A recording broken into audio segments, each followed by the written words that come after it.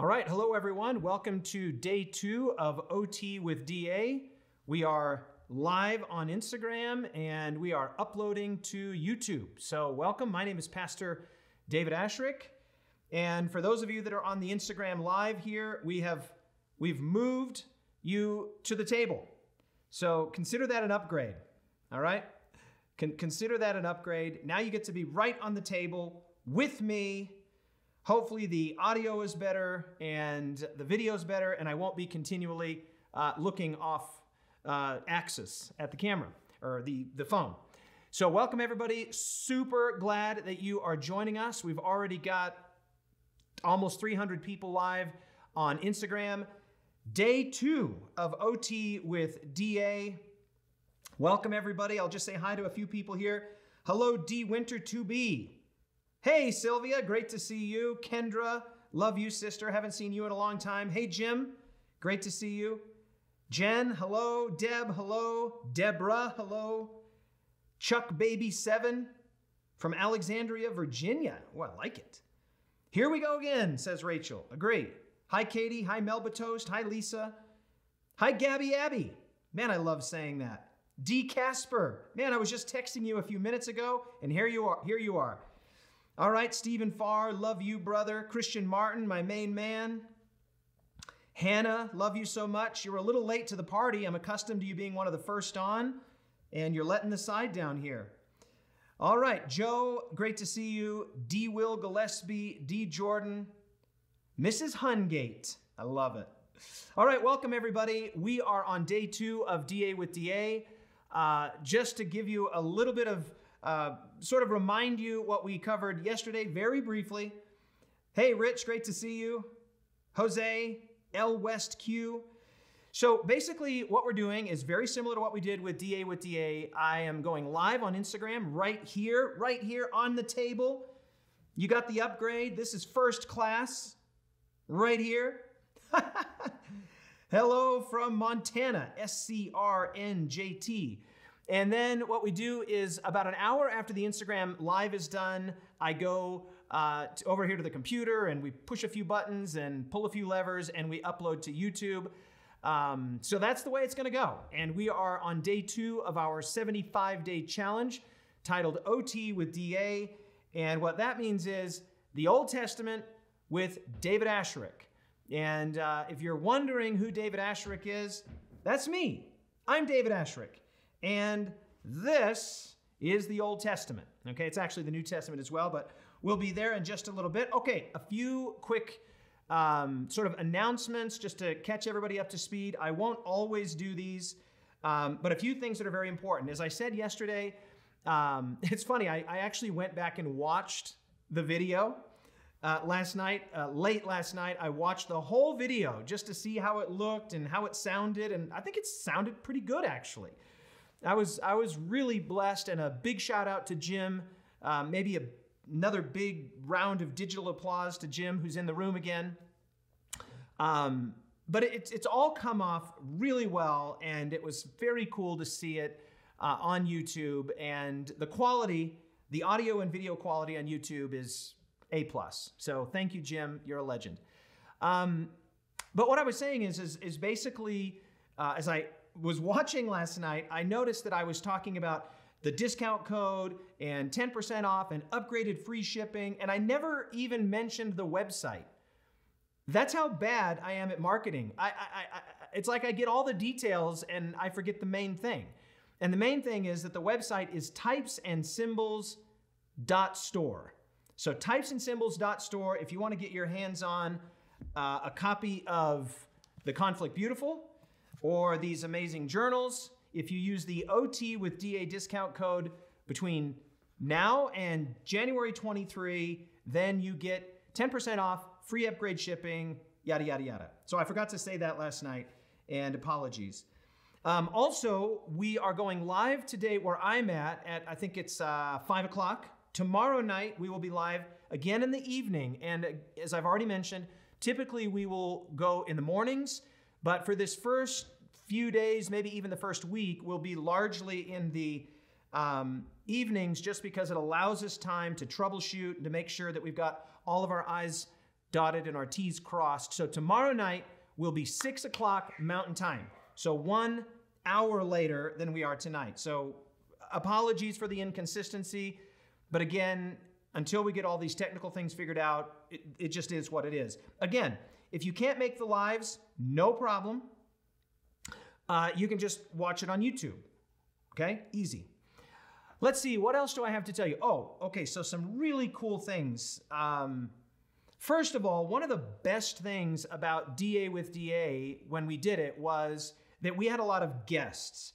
And I've had so many people say to me, David, we loved DA with DA, but we especially loved it when you would have on guests. And I had on some amazing guests. Let's see, who did I have on there? I was about ready to say Christian Martin, but he was never on. Let's see, D. Casper, that's who I was thinking of. D. Casper, Nathan Renner, Jennifer Schwerzer, Jamie Houghton. There's a lot of great people that I'm forgetting, for which I apologize. So anyway, that was one of the real blessings of the DA with DA was that we had guests.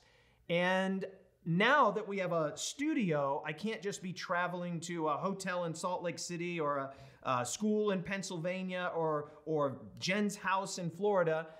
So what I'm going to try and do is get as many, Nathan Renner was on the program. What I'm going to try and do is get as many of these people as possible to come here, to come visit me. And today I spoke to 4 people, and they're arranging their schedules and we're working on flights. And great news, several of them have already confirmed. Ty Gibson already confirmed for toward the end, sometime in, I think it'll be like the first week of March.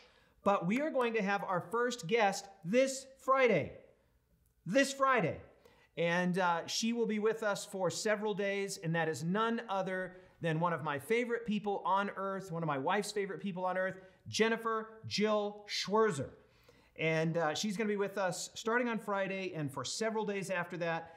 And I should say, Dr. Jennifer Jill Schwerzer, since she was last on the program, she's now finished up her education doctorate, and she's going to be here, and we've got a lot of great stuff to talk about, which is the second thing I want to tell you.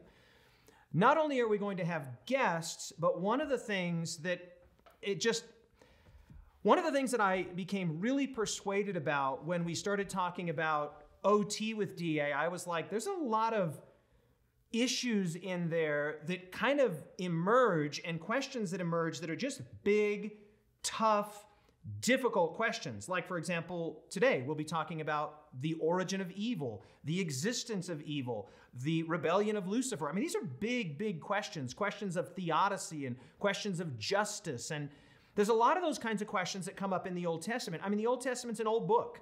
It's not a book. It's a series of books. It's almost 40 books. And one of the things I want to do in OT with DA is I want to have supplemental sessions. Okay, so we're going to have the 75 sessions every day, a chapter. So we did the intro, 73 chapters, and then we'll have the grand finale. But one of the really cool things that I want to do is I want to bring in people that I love, that I have a lot of confidence in, to talk about specific issues that come up in the Old Testament. So for example, I want to bring in one of my very close friends, one of the brightest, most intelligent, most well-read, most educated people that I know, to talk about creation and the flood and the geological, biological, anthropological evidences for creation and the flood. And obviously that's going to be outside of the scope of what we can do in a devotional exercise. And so I reached out to my good friend, Dr. Sean Pittman, today, and I said, hey, Sean, would you be willing to come on? And we'll do an hour or 2 hour or whatever it turns out to be conversation, and then that can be supplemental material to OT with DA. He said, yeah, great, let's do it. So we're going to lock that in. Also, this coming Saturday, Jen and I will do some supplementary material, and this is going to be, it's going to be really good, very important, but probably a little bit controversial, honestly. We're going to be talking about male-female relationships, marriage, gender roles. We're going to talk about the nature of the fall and how the nature of the fall impacted gender roles, and what does it mean, wives, submit yourselves to your husbands, and what's taking place there in the curse in Genesis. And again, these are great, big, important conversations that Jen Dr. Jennifer Jill Schwerzer, I should say, has done a whole lot of study on, thinking on, writing on, reading on, and she said, I want to do a session on that. And I said, well, let's just do a supplemental session. It can be as long as we want, and we'll just talk, and it'll be supplemental to the OT with DA. She said, great. So we're going to do that. I'll have more specific dates for you, or more specific times for you, but that's going to be this Saturday. So I don't know what your Saturday plans are, but it'll be in the afternoon sometime, probably sometime around 1 or 2 Mountain Time. And then, of course, we'll also do an OT with DA. So I don't know what your Sabbath plans are, but we're going to be creating additional supplemental materials. I'm also going to be reaching out to several other friends of mine that I really want to try and bring them in. They're not always going to be able to be live here in the studio, but we can do it via Zoom. We can record it, capture it, and then upload it to the YouTube channel. All right. So I think that's all the announcements that I had. We are going to get into chapter 2. Welcome, everybody. So glad you're here. And a name just popped up that I was going to say hello to, but I don't know how to pronounce it, so apologies there. We're going to start with prayer. Today we are in day 2, chapter 1, Why Was Sin Permitted? And this chapter, in the whole, not just of Patriarchs and Prophets, but in the whole of all 5 volumes of the Conflict of the Ages series, is arguably the most important chapter. I mean, that's a big claim, but it certainly is the chapter that I've read more than any other. I read it again today 2 more times, and there are such big ideas here, such cosmic ideas of justice and freedom and theodicy that we could spend, as I said in one of my Instagram posts, we could spend a month on this chapter alone. 1 month on this chapter. And obviously we're not going to do that, but I did take copious notes in my journal. Let me just show you that here. Used my journal for the first time, my Types and Symbols PP journal, Patriarchs and Prophets. And have a look at this. That, my friends, is a thing of beauty. Okay, look at that. Absolutely filled out. And I got this idea. It's maybe a little cheesy, but I'm going to try it. You tell me if you think it's a good idea. I'm just going to take a picture of my journal, and then I'll upload it to my Instagram account the next day. So I will take a picture of that, what my notes were, and I'll upload it. And if you want to look at it, you can look at it. If you don't want to look at it, no problem. But look at that. That's a lot of material. And then if I could show you my chapter, that was similarly well marked. Let me just show you the first page. Look at this. Bam. Can you see that? Let's see. Where's the light at? There it is. Okay, so very well marked up. We'll get into that in just a second. So let's start with prayer and dive into this singularly important chapter, the very first chapter of Patriarchs and Prophets. Why was sin permitted? Let's pray together. Father in heaven, we want to just pause and be mindful of the fact that the Holy Spirit not only inspired the text of Scripture, but can even now become the instructor in the text of Scripture. Father, Jesus himself said of the Holy Spirit that when he comes, the Spirit of truth, he will guide us into all truth. And so, Father, we want to understand what it is that you're trying to teach us, and I want to make this distinction, Father. We want to understand not just intellectually and not just theologically, but, Father, individually, experientially, personally, where are those points of application? Where are those actionable steps? Since this is a devotional reading, a non-academic reading of the text, Lord, make the practical application paramount here and teach me how to communicate in such a way that the application is just right there on the surface. And so, Father, be with us now as we open this chapter and as we open the text of Scripture and as we open our minds to you. May you open yourself to us and disclose to us your beauty, your goodness, your justice, your love. And this is our prayer in Jesus' name. Amen. All right, here we go. So what we did with DA is I would go kind of through the chapter, and then at the end, we would go through the rubric. And I think that's a good plan. I had a couple people suggest starting with the rubric. If you think that's a really good idea, you can say so in the comments and let me know. Or if you think it's a great idea to end with the rubric and end with the word, our word for the chapter, let me know. We're just kind of making this up as we go, and we're not concretized. We're not nailed down to any specific way of doing it. But for this particular session, I'm going to go and do it very similar to the way that we've already done it, all right? So I'm going to get my chapter open here. Chapter 1. All right. Just getting organized. And I'll get my journal open too.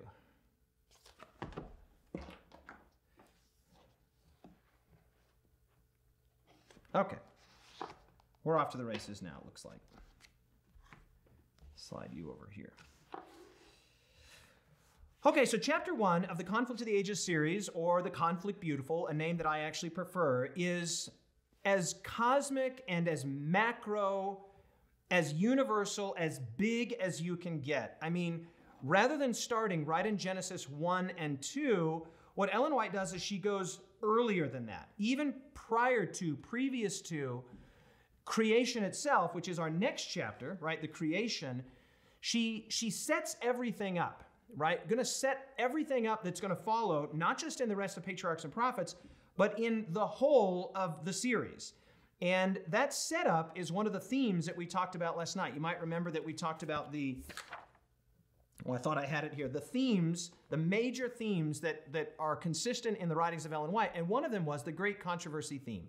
And so Ellen White's going to set that up here in this chapter and describe how it is that the world that we see around us today, a world that is fraught with pain and suffering and evil and injustice, how did that world come to be if, in fact, as Scripture declares, God is so amazing and so good?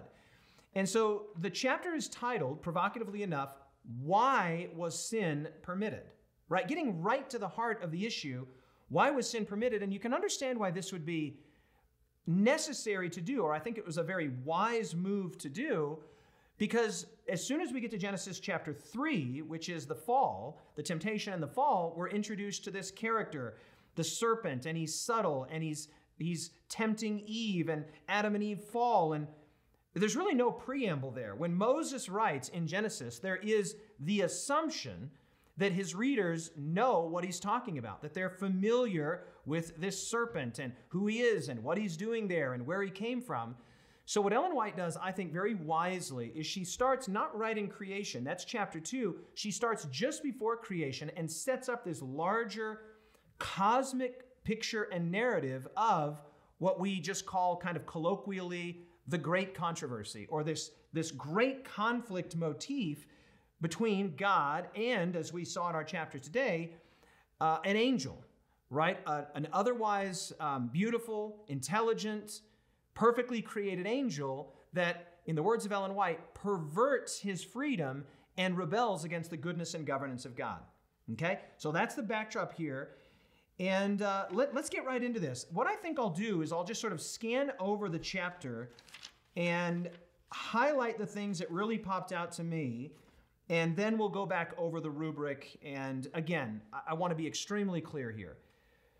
We are only going to be able to cover in the most, surface fashion the depth that's on offer here in this chapter. When I say that we could spend a month in this chapter, that's not an exaggeration. It's not. We could be in this chapter for a very long time. So we're gonna go over it. I'm gonna highlight. I've written down here, 5 or 6, maybe 7 points that I want to bring out. Then we'll do the rubric. Okay. So the first thing I want you to notice, and this is very cool and I think very purposeful, and that is that the chapter title is a question, right? So why was sin permitted? There's an interrogative. There's a question. And notice the very first sentence of the entire book, of the entire series. She quotes from 1 John chapter 4, verse 8, God is love. And I want you to think about that. That's the answer to the question, right? In fact, what I did in my book here is on this chapter where it says, why was sin permitted? I just wrote the word question here, right? Why was sin permitted? And then on the next page right here, I highlighted God is love and I wrote the word answer. I mean, that's really it. Everything that follows in the rest of chapter 1 is a disclosure and unfolding of that answer, right? The question is, why was sin permitted? And here's your answer. Because God is love. That's it. It's right there. Now, I fully recognize that to a lot of people, they would say, whoa, how is that an answer to that question? How is God is love the answer to the question of why was sin permitted? Well, that's what she then goes on to explain and to disclose in the chapter, okay? So the sort of first several paragraphs talk about God's law, his nature, he's love. In fact, I'll just read there the first few sentences. God is love. His nature, his law is love. Not merely loving, which would be an adjective describing a characteristic or behavior. Not merely that God is loving, but that God is love, right? That is a formal equivalence, right? Because love is a noun and God is a noun. God is love is a much bigger, more magnanimous and more expansive statement than merely saying God is loving. See, you and I, we can be loving. You might say David is a loving husband and David is a loving father. And I could say Violetta is a loving wife, but I would not say Violetta is love. Okay, do you feel the difference there? The point that John is driving at, and Ellen White purposefully captures that sort of meta theme of Scripture, is that the equivalence here is that God in his very nature, God in his very essence, is love. Again, not merely loving, but love itself. And in case that's unclear, the second sentence makes it abundantly clear. His nature, his law is love. His nature is love. Not just his conduct, not just his characteristics, not just his behavior. No, his nature is love. And I'm going to talk a little bit more about that, but the sort of short version here is, and my good friend Ty Gibson has written a book on this just last year called The Heavenly Trio. If you don't have that book, you should get a copy of it. And what Ty explains in there is this idea that because of the plurality inherent in the nature of God, Father, Son, and Holy Spirit, because God is not a singularity, but a unity, and the difference is incredible. I'll say it again. God is not a singularity, but a unity. Then you have this relational dynamic and this relational integrity that we could simply refer to as covenant. God is covenantal love in his very nature. The heart of the Father going out to the Son and the Spirit. The heart of the Spirit going out to the Father and the Son. And the heart of the Son going out to the Father and the Spirit. There is this covenantal, familial connection. And we'll talk a little bit more about that when we get into the creation chapter. So one of the things that jumped out to me in this chapter was these very interesting phrases that just come in like rapid fire succession in the first few pages that highlight sort of in different ways, like slightly different facets of this idea that God is love. And let me just read you these phrases. In my Patriarchs and Prophets here, I put a square or a box around every one of these phrases and then highlighted it. Here are those phrases. The first and most obvious one, God is love. And then his nature is love. The next paragraph, infinite love. Okay? Then the paragraph that begins the history of the great conflict, which is just after the lengthy quotation of Psalm 89, God's unchanging love. Okay, I'm turning the page now. The law of love, the chapter, one of the chapters begins. In that same chapter, the service of love, the allegiance of love, and then on the next page, infinite love. Okay. Clearly, she is driving at a point here to use these phrases, infinite love, the allegiance of love, service of love, law of love, nature of love, God's unchanging love. All of this is an unpacking, an exploration of this idea that God, in his very nature, in his very essence, is love. And that's how the chapter opens. Then she transitions to talk about how God is not a rigid numerical singularity, but he is a unity, and she introduces Christ. And what I did in my margin here is I just wrote Christ right in the margin of the paragraph that begins, the sovereign of the universe was not alone. Ah, there it is, right? That's what paragraph 1, 2, 3, 4, 5. Paragraph 5. The sovereign of the universe was not alone. Say it with me. Not alone. And so I highlighted that.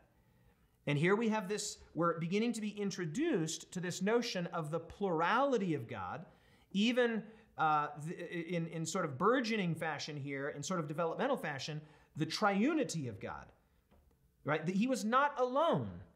And that has resonances, which we'll talk more about tomorrow, with it is not good that mankind should be alone. Well, why not? Well, because mankind is made in the image of God, and God in his very nature, God in his very essence, is not alone. Even before there was any created thing, before there was an angel, before there was a human, before there was a giraffe, before there was a hippopotamus, God was never alone because his nature is familial. His nature is community. His nature is social.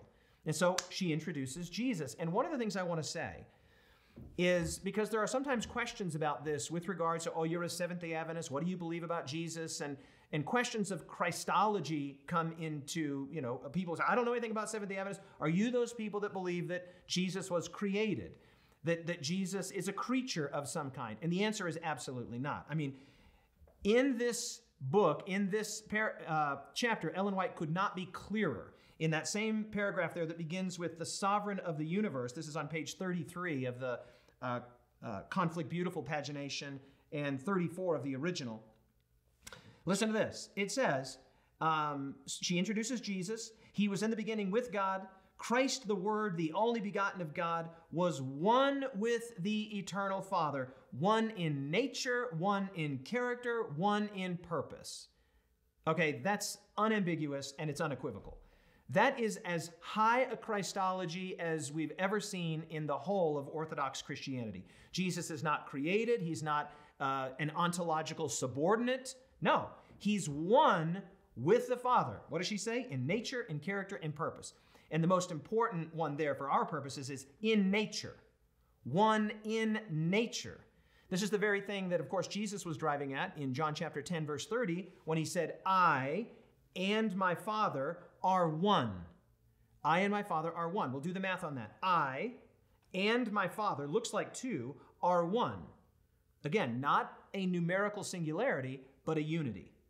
Okay, the same thing that's being driven at. She quotes here John 1, 1 and 2. In the beginning was the Word, and the Word was with God, 1, 2, and the Word was God. Okay, we'll talk more about this in the creation chapter, but I'm just walking you through what she does. So she opens with the law of love, then she gets into Jesus, and everything is going swimmingly well. And talk about being steeped in Scripture. This was one of the features we talked about of Ellen White's, thematic features of Ellen White's writing is scriptural primacy. Pointing people back to the text, back to the text, back to the text.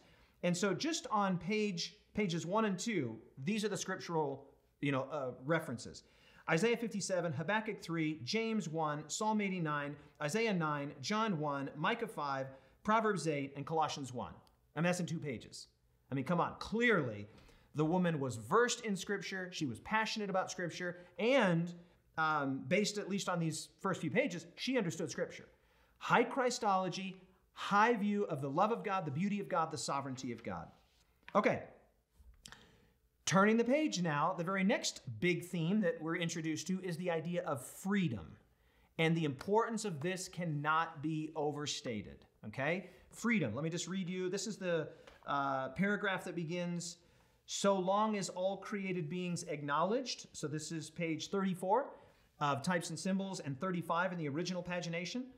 If you just followed kind of down to about midway through that paragraph, it says, but a change came over this happy state, describing the sort of heavenly angelic state, the pre-sin state. She says, a change came over. Oh, well, what was the change? She says, a change came over this happy state. There was one who perverted the freedom that God had granted his creatures. There's our word, freedom. That's the operative word that she introduces here.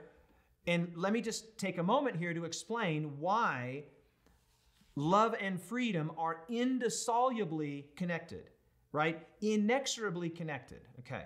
And that goes something like this, and I'll just go over this very quickly, and if you lose it, you can get it on my Instagram page. You can see a picture of it in the notes. But 4 steps, 4 simple steps, and they go like this. Number 1, love requires freedom. Number 2, freedom involves risk. 3, risk entails responsibility. And 4, responsibility enables growth. Now, let's just talk about the first one. Love requires freedom. Ellen White understood this, right? you and I understand this just intuitively. We just get it. It makes sense. If somebody's going to love, they have to be free to love. If you force someone to love, if you force intimacy, that's an ugly thing, and we actually have a really ugly word for that. We call it rape. Okay? So when this beautiful, happy, harmonious, heavenly scene is being painted with God as the sovereign over the angelic realm, she highlights freedom. In fact, in the paragraph just before that, she says things like this. God desires from all his creatures the service of love, service that springs from an appreciation of his character. He takes no pleasure in a forced obedience. To all he grants freedom of will that they may render him voluntary service. Bam, there you go. So just moving through the chapter in sort of the big macro pictures, we go from God's nature is love to the high Christology, that God was not alone, and then bam, right into freedom.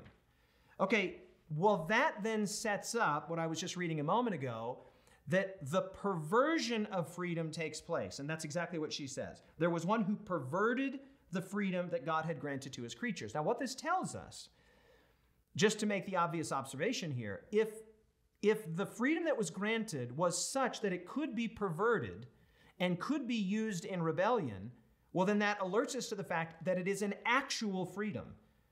It's not a false freedom. It's not the veneer of freedom. It doesn't just cosmetically look like freedom. It's freedom.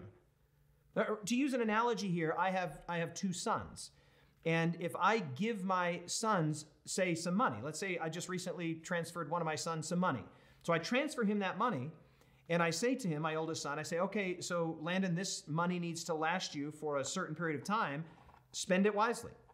Well, he has his own account. I don't have access to his account, and I don't need to have access to his account. I trust him with that money. He is free to, I do not know how he spends that money, but I trust him, and I give him freedom. If it was not real freedom, I would be monitoring. I would say, hey, Landon, just a question. How did you spend that money? Did you spend any money today? What did you buy? Why did you buy that? Why didn't you buy something else? Why are you spending money on that? Man, you're spending a lot of the money I gave you. Well, that's not freedom. And then let's take it even a step further. Let's say that I actually had access to his account such that the moment he started to use his money in ways that I didn't like or sign off on, I took all the money back out of the account. He could rightfully say, yeah, but Dad, you gave me that money. That money was for me. I thought that was my money. And I would say, yeah, that's only your money as long as you use it in the way I want you to use it. To which he could justifiably reply and consistently reply and say, well, then it's not my money. It's still just your money and you're spending it through me. And it's only my money to the degree that I spend it in harmony with your wishes. Freedom is a very good analog here. Money's a very good analog for freedom. We are alerted to the fact that the freedom that was granted to all of God's creatures, that God takes creaturely freedom so seriously that the freedom that was granted was sufficiently robust that it could be perverted, that rebellion could emerge even in this otherwise happy state. And the rest of the chapter is the telling of that tale. The rest of the chapter tells psychologically and even sequentially how that happened. Now, I want to say a few things here about that. First of all, time does not allow us in our DA with DA to go on a deep dive into the sequence that's described here or the psychology that's described here, though I find it really persuasive. In fact, as I've mentioned before, I've read this chapter, like 30 or 40 times. I don't know how many times I've read it, dozens of times. I read it twice just today. I wouldn't be surprised if I've read it 100 times, right? So, and when I read this chapter, and I had the same experience again today, I get chills, honestly. I feel like I'm getting access, like I'm looking in through a window. I'm peering in to see something that if it wasn't specifically revealed to me, I would have no way of knowing. You could never intuit what's described in chapter 1 from looking at the birds and the mountains and the grass and the animals. You could say that God is good, you could say that God is creator, but you could never intuit all of this deep sort of sequential psychological tale that is painted here in this chapter. And I find it extremely persuasive. I find it not only persuasive, I find it incredibly sad. And every time I read it, I just feel like I'm watching a car crash in slow motion. I know what's going to happen. It's like something I've seen over and over again. I know what's going to happen, but every time I read it, I think, maybe this time it won't happen. Maybe it'll be different this time. And every time it goes exactly the same way. And Ellen White describes in incredible detail. She uses phrases like this. I'll just read you a few of the phrases. This is actually on page 35. She uses phrases like little by little, the desire for self-exaltation. He was not content. He coveted the glory. He aspired for power. These jealousy of Christ, these little hints, these little phrases that alert us as to what's taking place psychologically inside of Lucifer's mind in this rebellion. Now, a word on that. There is no explanation here. In terms, there is no sequential explanation. No good reason can be given for Lucifer's rebellion, because if a reason could be given, then it could be excusable, right? It has been said, and I like this, if Lucifer's rebellion could be explained in a rational, sequential way, it could be excused. But it is causeless. It is irrationality. In fact, it's irrational. In fact, you could say that Lucifer's rebellion is a form of insanity. That sin is a form of insanity. It's basically a distrust of a being, God, who's never given us any reason to not trust him. And so she paints this incredible picture here. And one of the words that emerges, and I don't know if you noticed this, but one of the key words that occurs I think I wrote it down here, occurs 8 times, and a synonym occurs 1 time, is the word superiority. Superiority, or the word supreme. That Jesus occupied a position because of his nature, his ontological oneness with God. And yet Lucifer desired superiority. He refused to recognize the superiority of Christ, the supremacy of Christ. That word supremacy is an extremely important word in this chapter, and it comes up again and again and again. Now, I just want to spend a moment highlighting one of the most revelatory aspects of this chapter, and that is this idea that in order to sort of mitigate the increasing dissatisfaction of Lucifer, God calls a heavenly council. Now, we don't have any textual example of this specific council that I'm aware of. There are intimations of it in places like Job and Revelation, but the specific detail that's given here is, frankly, a revelation. We wouldn't know this specific detail without what we have here in Patriarchs and Prophets. And so the idea here is that God convenes a heavenly council, and what he does is he explains the position of Jesus relative to himself. And the reason for that is that apparently the gravamen, or the point, or the locus of Lucifer's concern was the supremacy of Jesus, the exaltation of Jesus, the position of Jesus. And that looks apparently something like this. Jesus was able to enter into the counsels of God the Father. And Lucifer's looking around, and he's realizing that he's an exalted angel, and he starts to ask the question, the discontented question, hey, why don't I get access? Why can't I get into those councils?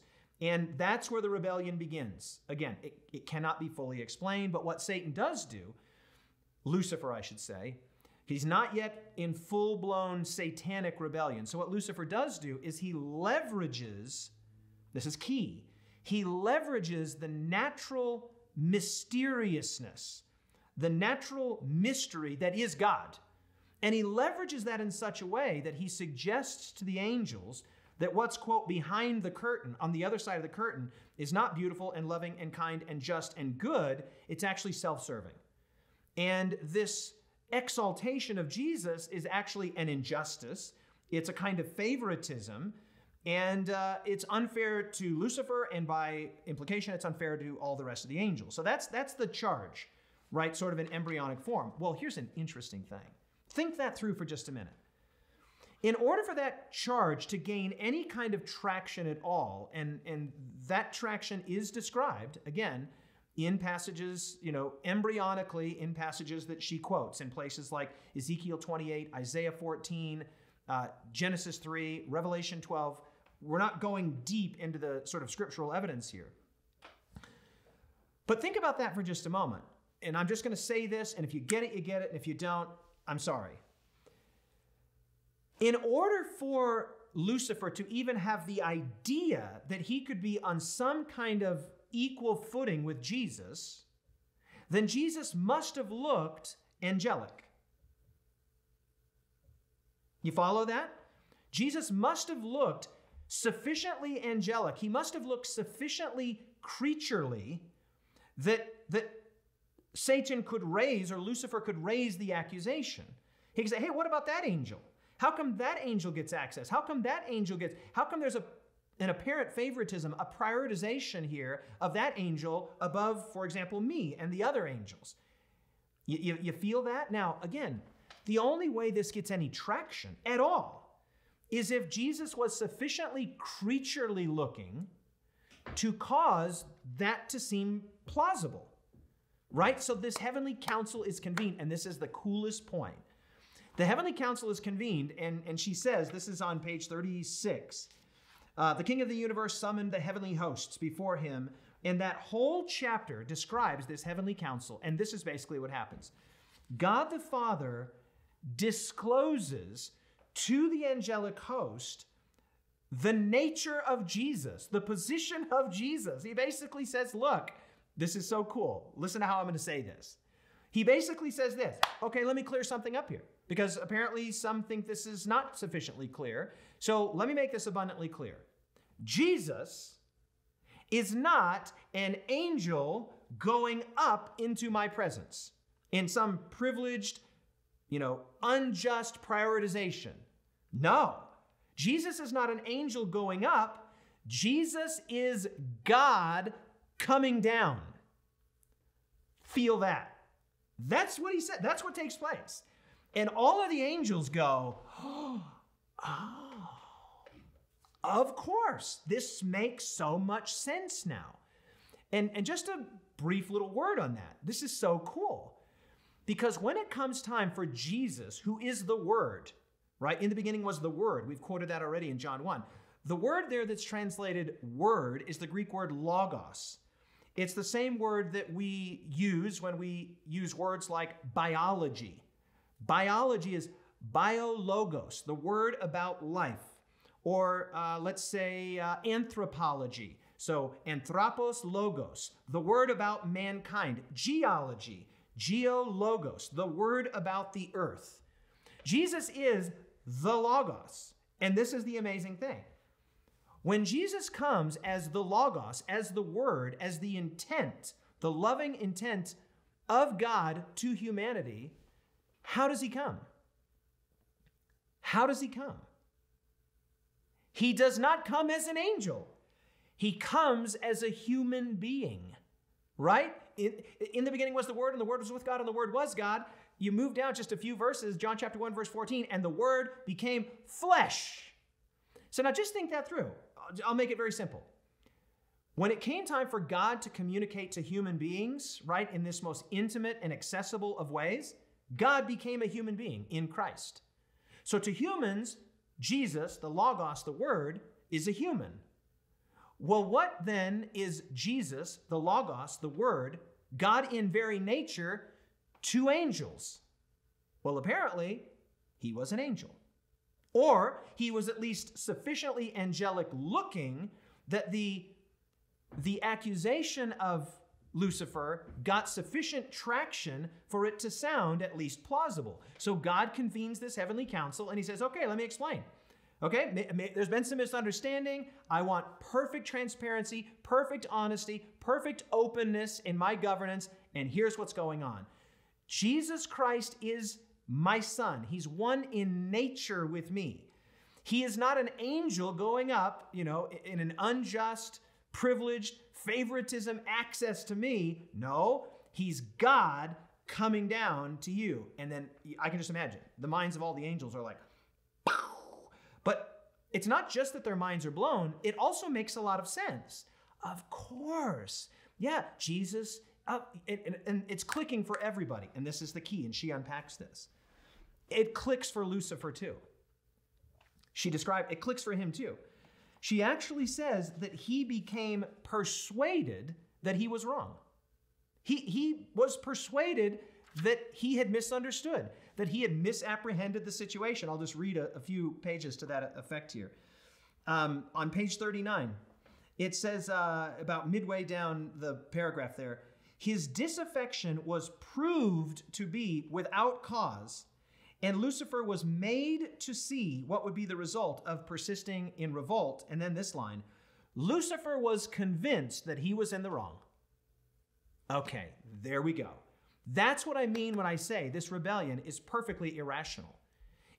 And we've all been there. Every one of us have been there where we have thought something about maybe someone or about a situation or about a circumstance, and then facts are presented to us. And we go, yeah, I guess I was wrong. But it's hard for us to do that sometimes. And so sometimes instead of humbling ourselves and saying, yeah, I totally misread that situation. I'm so sorry. I misunderstood. I made a mistake.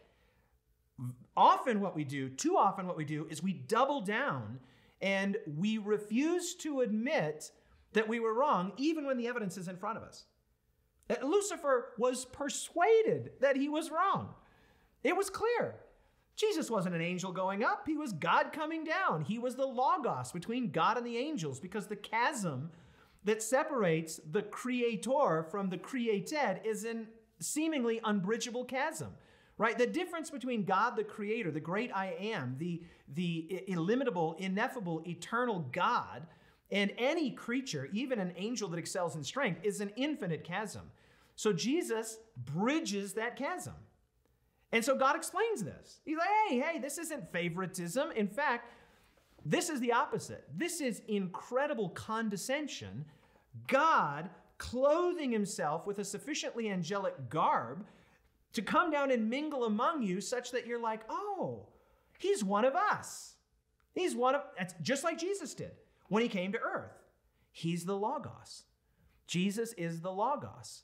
And I like to think, as a nature lover and as a bird lover, that Jesus is not only the Logos from the creator to the created in the angelic realm and in the human realm, but what if Jesus was a sparrow to the sparrows, right? What if he was a lion to the lion and an elephant to the elephants? Like, clearly all of these beautiful creatures have a way of communicating with one another and understanding one another. God? What if God wanted to reveal himself in sparrowly ways or elephant-like way? I mean, that's just it's a little conjecture, and I grant that, but it makes a lot of sense. It's so cool to think that God condescends from his eternal ontological position to communicate to us in ways that we can be like, yeah. I mean, think about this, just very quickly.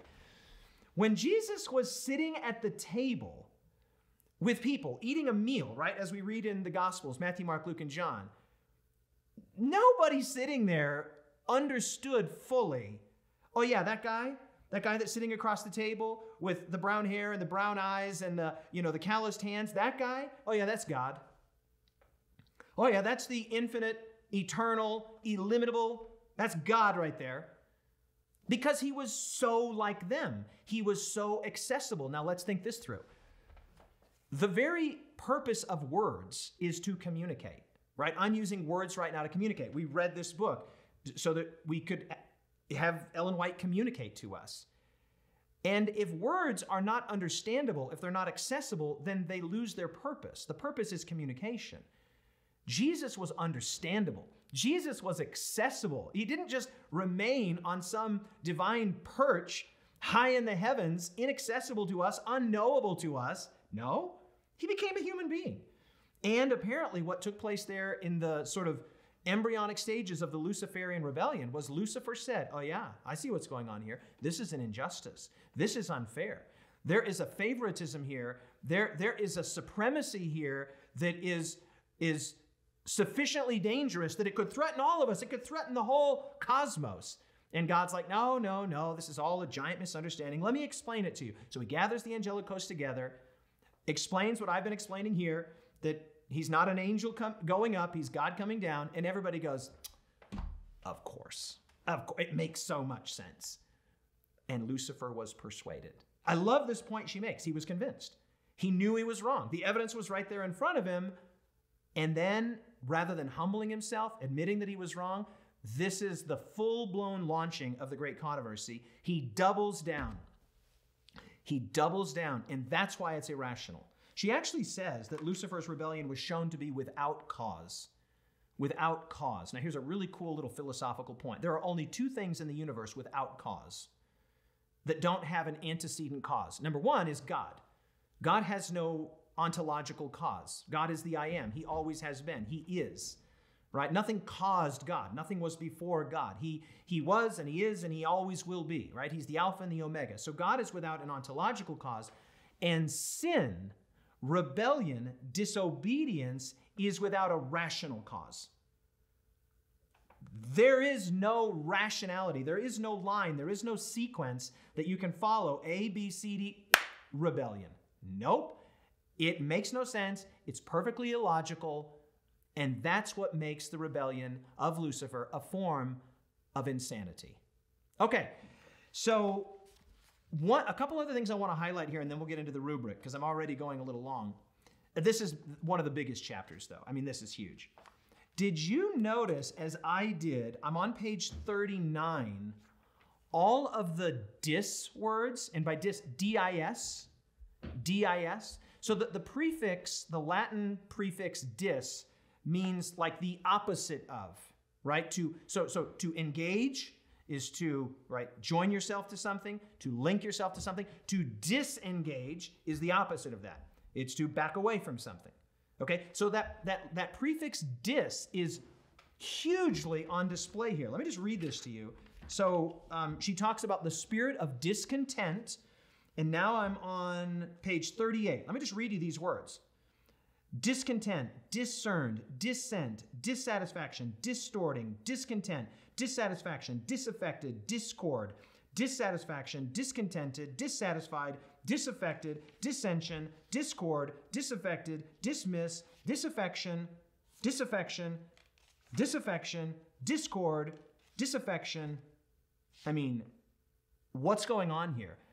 All of these dis words are designed to create the sense of discord and discontent and dissatisfaction. He orients himself, Lucifer, in hostility against God, against his government, and against his goodness. Now, we have to just make this point before we get to the rubric. Right at the end of the chapter, Ellen White describes how God will address this rebellion, how he will address this creation, this what John the Revelator calls in Revelation chapter 12, war broke out in heaven. War broke out in heaven. And what I wrote here in the margin on page 43 is I just wrote down the wheat and the tares. The wheat and the tares. This very situation is described by Jesus in parabolic form in Matthew chapter 13, verses 24 to 30, and then 36 to 43, where Jesus tells the parable of the wheat and the tares. The landowner that plants seeds and he puts good seeds in his field, but then an enemy comes in and sows weeds among. And then when they both grow up together, the idea by the laborers is, hey, we should root up all of the weeds. And the landowner says, no, you can't, because if you did that now in this early stage, right, this early developmental stage, you might actually root up some of the good stuff with some of the bad stuff. And he says you have to let both grow together until the harvest, until some final consummation, until the end when things will be fully fruited and fully mature and we'll see them for what they are. Now, a key point on that. When the laborers first recognize that something doesn't look quite right, hey, you're a good landowner. You planted good seed. This doesn't line up. And they came to him and they said to him, did you sow? We thought you sowed good seed in your field. Implicit in that question is, are you somehow responsible for the appearance of these weeds? You know that that's implicit because the answer that Jesus gives is what? An enemy has done this. This is Matthew chapter 13. And so the idea here that's communicated in the last few chapters, or the last few paragraphs rather, is that God will allow Satan to play out in sort of weed-like fashion, developmentally, the principles and the ideas that he's advocating for. And that is the great controversy. And everything that flows from there, the rest not only of Patriarchs and Prophets, but the rest of the entire Conflict of the Ages series, the whole record of Scripture is an unfolding of God's posture in dealing with evil and rebellion. In fact, listen to this. Listen to this. This is right back to the opening of the chapter. This is paragraph 1, 2, 3, 4. Paragraph 4. Listen to this. Page 33. The history of the great conflict between good and evil, from the time that it first began in heaven to the final overthrow of rebellion and the total eradication of sin, is a demonstration of God's unchanging love. That's what we have in Scripture, ladies and gentlemen. That's what we're going to be studying through the rest of Patriarchs and Prophets. Literally a catalog of God giving Lucifer, as it were, a canvas upon which to paint his picture, a field in which to sow his plants. And then at the end, at the consummation, and this is what Jesus describes in Matthew chapter 13, we'll have a look, and there's this great point she makes, that Lucifer's own work will condemn him. It will not be artificial. It won't be God from the outside coming in. No. Lucifer's own decisions, his own fruits, his own actions, his own painting will condemn him in the eyes of the onlooking universe. So that's our chapter. And I've gone over, there's tons of stuff here that I've had to leave out, clearly because there's just too much. But let me just quickly look at my notes here and see if there's anything else that I wanted to say. Got that. I guess I got most of it. So let's do the rubric then. Let's do the rubric, and this is where we go through the point, the person, the prayer, the practice, and the promise. And as you can see right here, I've filled that out. I'm just going to read for you what I wrote down here. And again, I'll put a picture of this in my Instagram. You can look at it tomorrow. Okay, so it'll be a part of the Instagram that I put up tomorrow morning. Okay, here we go. What was the point of this chapter? Well, I said there was 2 points. There's a literary point and there's a theological point. Okay, so literarily, this chapter sets up everything that will follow in the rest of the series and in the rest of the book. Okay, that's number 1. Number 2, theologically, what this chapter does is introduces the great controversy, that is the tension between the Luciferian rebellion and the goodness of God and the government of God. And it shows that God's love and God's goodness is the lens through which we are to view and understand ourselves, our world, and, of course, Scripture itself.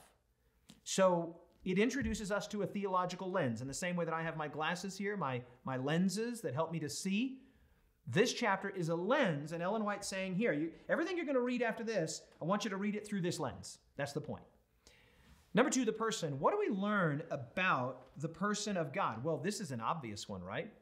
God is, say it with me, saints, God is love. And I wrote here, there are so many love phrases in this chapter. Remember, the allegiance of love and infinite love, and his nature is love. All of those in those sort of first 2 or 3 pages. I wrote here, also God's commitment to creaturely freedom is indissolubly connected to his love. Don't miss that. God's love is indissolubly, or you can say it either way. God's love is indissolubly connected to his commitment to creaturely freedom, and God's commitment to creaturely freedom is indissolubly connected with his love. Remember those 4 points. Love requires freedom. Freedom involves risk. Risk entails responsibility, and responsibility enables moral growth. What do I mean by that? Responsibility enables moral growth. Well, we'll find out when we get to the chapter on the temptation, where God gives Adam and Eve an opportunity to exercise responsibility, to behave in a morally upright, morally responsible way. And that would have enabled moral growth. Back to my son, very quickly back to the illustration of my son. If I give my son $1,000 and he now has the opportunity to learn how to spend money in a responsible way, right? In a way that's in keeping with what's in his own best interest and what I'm hoping for him and what God wants for him. If he's never given that money, if he's never given that freedom, well, then how can he ever learn how to do something? And so hear it again. Love requires freedom. Freedom involves risk. Risk entails responsibility, and responsibility enables growth. Not physical growth, not growth in terms of stature, moral growth. And so that's what we learn about God. He is absolutely committed to creaturely freedom. In fact, he's so committed to creaturely freedom, he does so at the expense, as we find out in the New Testament, of his own life. Whoo! Okay, all right. The prayer. Here's my prayer. You ready? Father, help me and teach me how not to pervert the freedom you have so wisely and wonderfully given to me. That's my prayer. Father, teach me how not to pervert the freedom that you've given to me, as Lucifer and his loyalists perverted theirs. Okay, number 4, the practice. How do you practice this chapter? Now, this is kind of a big chapter, sort of in terms of like big ideas and big theology, but here's how you practice the chapter. This is what I came away with.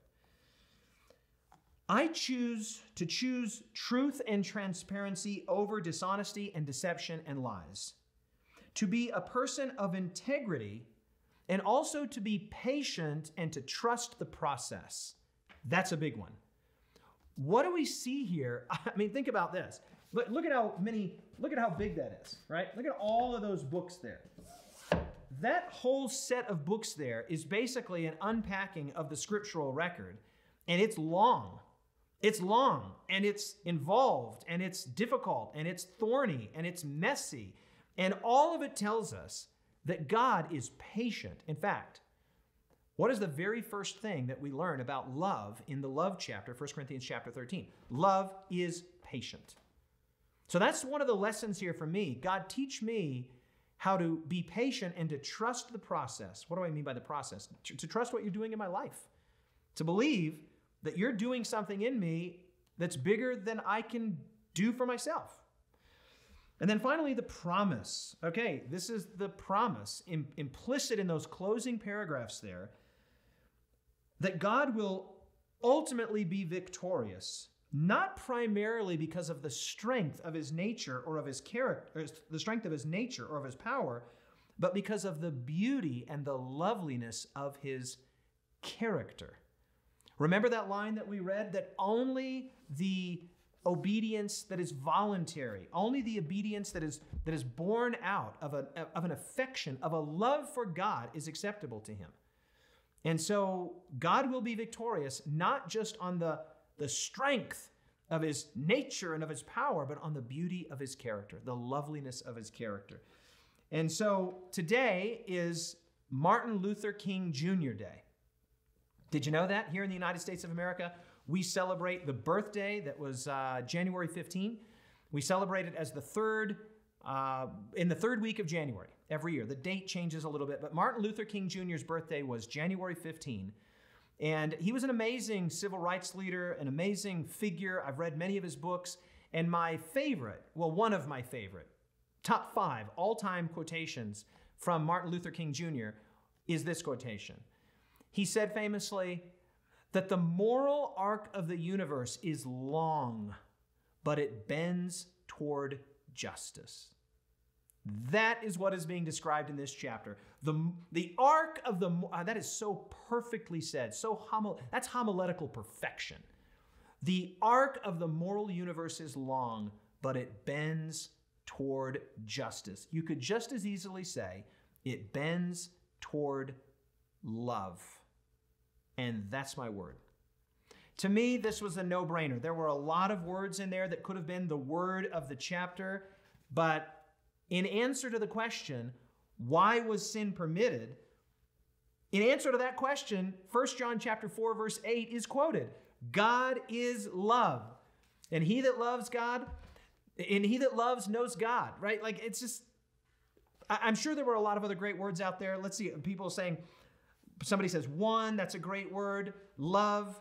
Victor Mills says, yep. Oh, supremacy. Yeah, you noticed that too. Yeah, that was a word that absolutely popped out to me. Somebody says allegiance, benevolent. Love, says Jen, my word too. Love. Love, freedom, great word. That's an excellent case can be made for that, Nancy. Wisdom. Ooh. Marco says contest. Yeah, I see that. I see that. Freedom. Freedom. Long-suffering, Cassandra, great word. That's basically think about the word patient. I don't know if you knew this or not, but the root word of patient is the word suffer. Doctors see patience, right? And when we don't get what we want when we want, we have to exercise patience. The root word in Latin is to suffer. And so when the Bible refers to God's long-suffering, another way to say that is God's patience. And I actually wrote in my journal, love is patient. And that's what we see. That God is going to go with the process, that he's going to allow Lucifer's own work, that he's going to allow Satan's own rebellion to condemn him. He commits himself to a long, and for God especially, deeply painful process. And he does so because he is love. In his very nature, in his very essence. Say it with me. God is love. All right, well, that is our second session of OT with DA. I've got a few other little things. I was going to tell you about these two books, but I'll do that in a future session. God bless you all. We're going to close with prayer. We're on tomorrow. Don't forget, 6 p.m. Mountain Time. So 1 hour later than we were today. If you can't make the live, no problem. If you can't make the live, no problem. So glad we had, looks like 600 people on the live. If you can't make the live, no problem. When the times shift, I recognize it can be tricky to, get it. We will get more consistency later when we sort of get in a bit of a rhythm here. But for now, if you can't make the live, no problem. You can get it on the YouTube channel. We'll upload it usually within an hour or two of the program. So we're going to close with prayer. Thank you all for joining, and I hope this has been a blessing to you. Tomorrow, we're going to be talking about creation. Father in heaven, we just pause here to recognize that if what is described in this chapter is accurate, if what is described in this chapter is true, Father, it's amazing. I mean, there could be no greater good news than that there is a God and he is love in his very nature, in his very essence. Father, help us to be patient people. Help us to be trusting people. Help us to be free people. Father, yesterday in the introduction, we talked about briefly the joy and freedom of obedience. Father, teach us how to use our freedom, not to misuse it, not to pervert it. Father, that's my prayer. And I want to pray for every single person that's a part of OTDA, OT with DA. Father, there's people that are hurting. There's people that are doing well. There's people that are struggling. There's people that are learning and seeking. Father, you know every circumstance, every situation, every person. And I just pray that every one of them would have an incredible infilling experience in OT with DA, that we would come out the other side and we would say, truly, God met with us during those 75 days. We love you, Father, and we thank you. In Jesus' name, amen.